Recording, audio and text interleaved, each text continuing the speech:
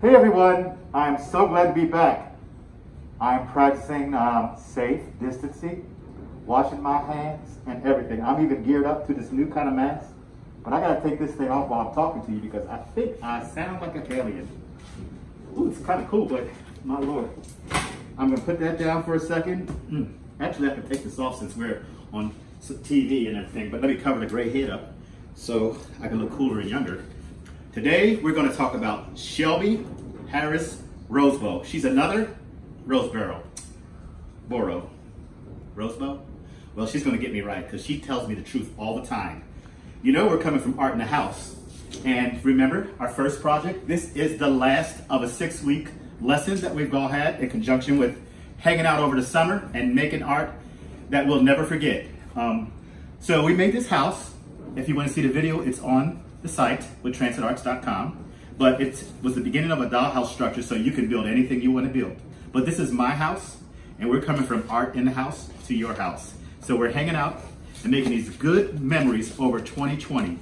You know, this is a real scary time and everything, but when we hang together and when we take a breath and relax, make art, you can get answers to life because that's when your mind concentrates and it's when you think.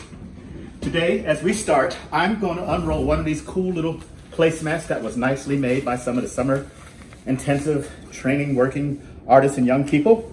And I'm going to lay my acrylics out or watercolors out because I'm going to do that. And what I'm going to do is read to you a little bit about Miss Shelbi. She's one of 6 artists I get to work with all summer. Well, it's been a few years we've worked together in different ways. But Shelbi, P. Shelbi, we know her as P. Shelbi. Shelbi Harris-Roseboro was born in Columbus, Ohio on July 6, 1986. A lot of sixes in her number. She's a seasoned professional with more than a decade of experience, both as an entrepreneur and exhibiting artist. Shelbi is a graduate of East Kentucky University, where she received her Bachelor of Fine Arts. You know, all this good stuff is on the back of this beautiful drawing that I was able to do with her. And, you know, you can figure out what this is, but I'm going to stop reading because I'm going to let you read some more, and I'm going to tell you more about her right here as we keep going. So this is what we're going to work on today, this coloring sheet. But let me tell you what. My grandkids came in all the way from Seattle, Kirkland, Washington area during this time. They get to hang with us, and I'm going to show you a picture of them. This is a shout out to little Zeke and Jayla, my grandkids. Yes, I got you on film.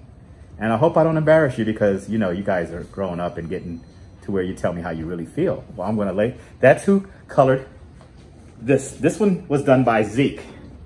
I like his bold colors and his style and his attitude. He's very, very creative. And this one is done by Miss Jayla. And she wrote Jayla the 22nd. And she wrote when, we're getting ready to spell Wednesday because she likes to keep details, records. She's in the programming, believe it or not. And Zeke wants to build, he wants to build race cars. I think it's race cars or some kind of cars. But he's going to build them. That's a secret right now, but only you guys know. I'm going to put that down, and I'm going to show you some more stuff. You know what? I got a few little bit of, since we're all like family, you know, you can get the history of people, but all these artists are still alive. And usually we talk about an artist when they're finishing with their life's work and they are gone, and we all look back and say, oh yes, she did this and he did that. But we get to live with each other and tell the story now, living artists that haven't gone to that next place in life yet. So what I'm going to do is show you some pictures because it's like they're my family. It's family from the Eastside Canon. It's what I've been doing ever since I came into the art scene. I'm going to tell you something. I haven't told you guys yet. But when I was younger, I told them I was going to be an artist. My mom said I would probably never make money. And my brother said that everything that has been done already. And they said, well, I had to live in New York to be an artist. And I was a stubborn little kid in a sense. They said I was shy, but I wasn't shy. I was waiting for answers. And I remember thinking, one day New York's going to come to me. And secondly, thinking, well, maybe everything's been done, but I haven't done it.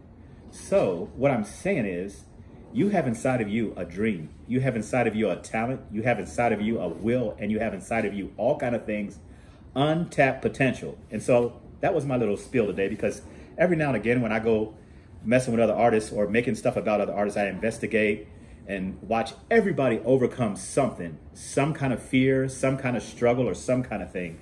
But Shelbi today, I painted her or drew her in the sense of a woman carrying the torch, because she wants to connect, just like the rest of the ladies, art to family, to culture, to community. And she's all about the community.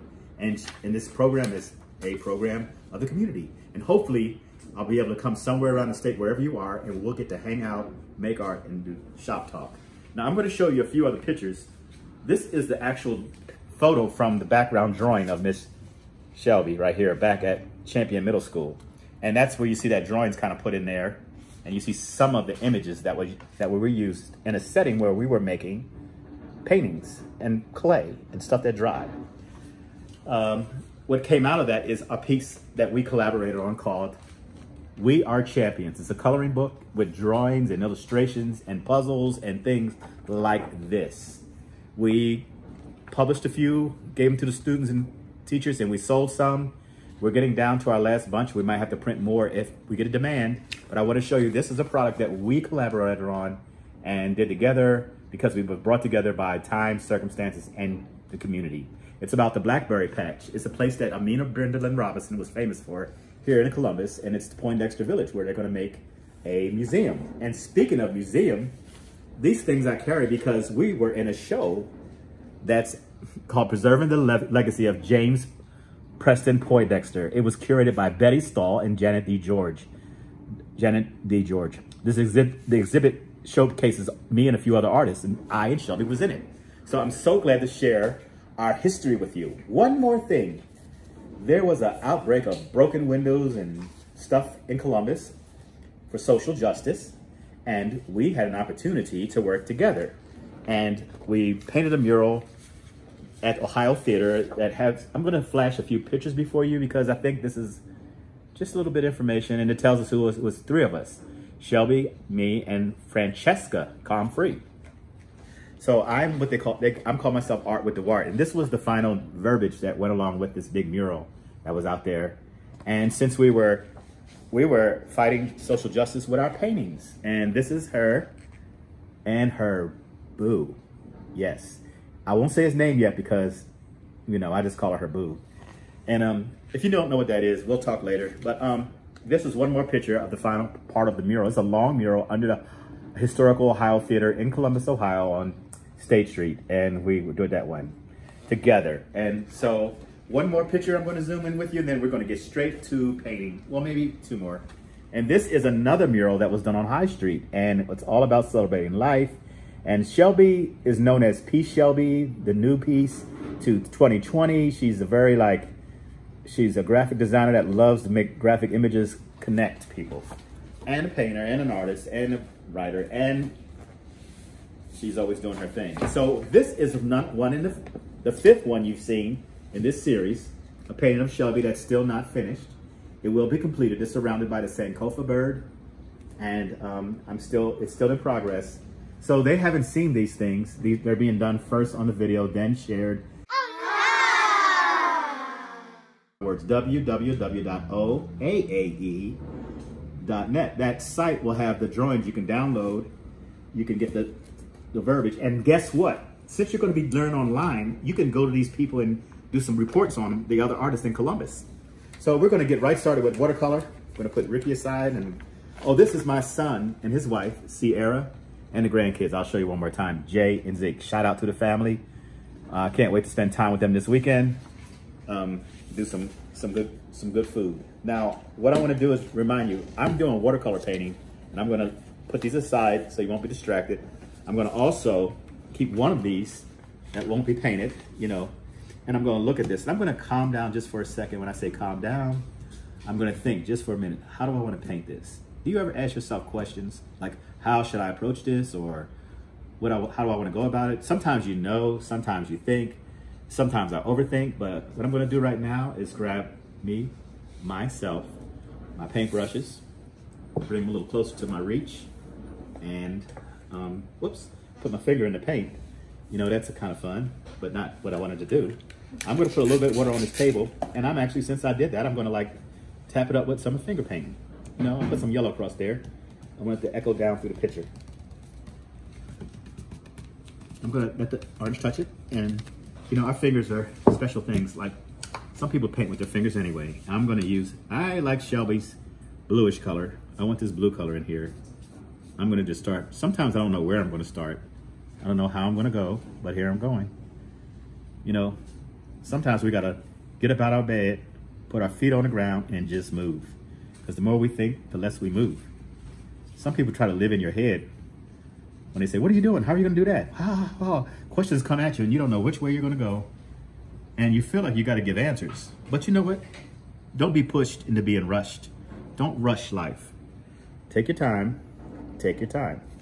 They say that to me over and over again. I can hear my wife say, slow down. She calls me Rick. Slow down and breathe, because you think and talk way too fast. It's actually a song from back in the day. Slow down, you're moving fast. You gotta make the moments last. Feeling groovy. I think the Beatles or one of them guys did that. Now, my reason for colors aren't like everybody else's.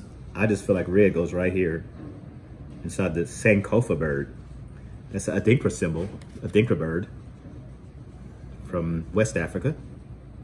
And it's a symbol that's used all over.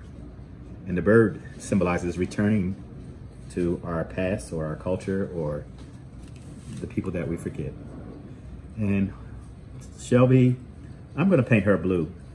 Well, that's too much blue, but I'm gonna add more water and let the blue come through, because Shelbi is a true blue, torch with a flaming spirit, full of concern, passion, and the things that we need.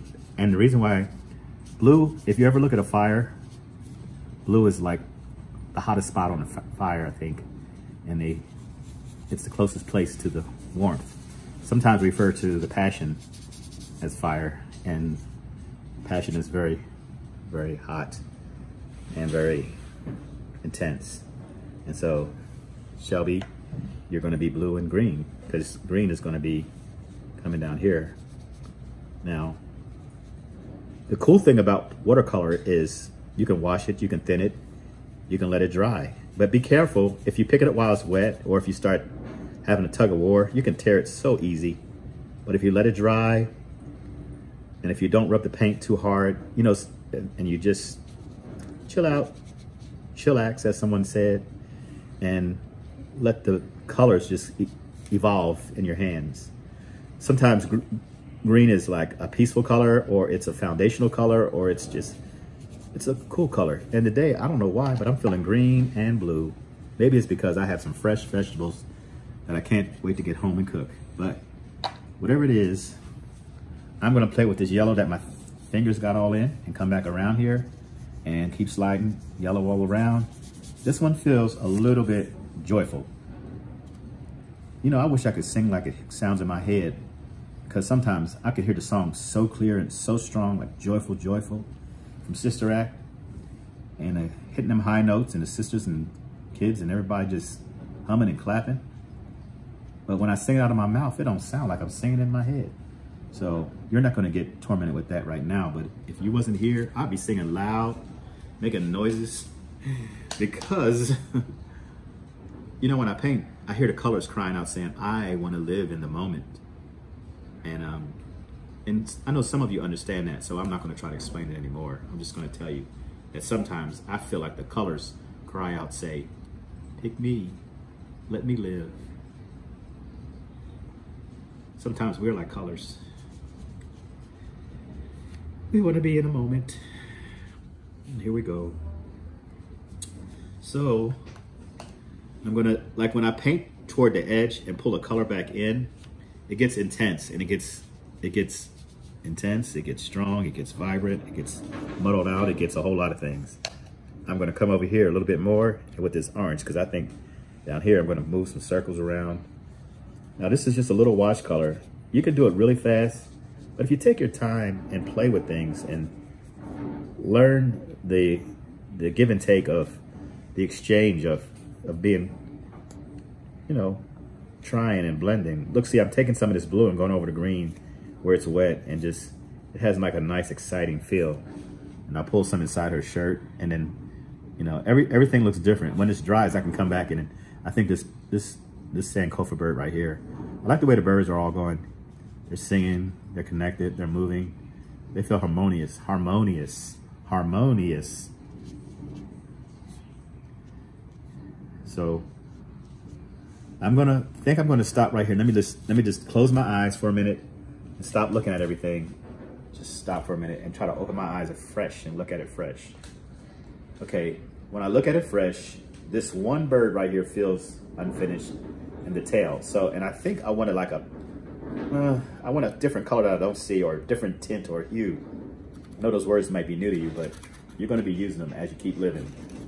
This has a little white in here, and I think if I put some of this red and white together, I'll get this kind of like, I don't know what color this is. It looks kind of a little bit of purplish mauve or something. I don't know. You can tell me what you think it looks like, because I don't know what you see on that screen you're watching on. But you see how this color right here comes in here and works with that orange, and it just feels a little finished. And I'm going to put it in the tail, because the tail of the bird is back here, and I'm going to pull it back behind her face so it separates her. And right now I think I'm going to use it like a wash in their face, so they don't have to all be brown today. I'm playing with the blue colors and stuff. So I'm going to pick this up. First, I'm going to put my water brush in the water so it's clean. You know, you take care of your studio. Your area is your studio. In case you didn't know, your home is your studio. You're working in your studio at home. And I'm going to pick this up carefully so I don't tear it, and I'm going to show it to you. And I'm looking at it from this side. I can see the light coming through, and I'm going to turn it around and let you see that. Remember, on the back is the whole story, so you can have work done for your school. You can turn an assignment in. You studied an artist in Columbus, a living artist, and I would say she's a cool person. So thanks for letting me tell you my story. Thanks for letting me be in your space, and look forward to seeing you soon. Goodbye.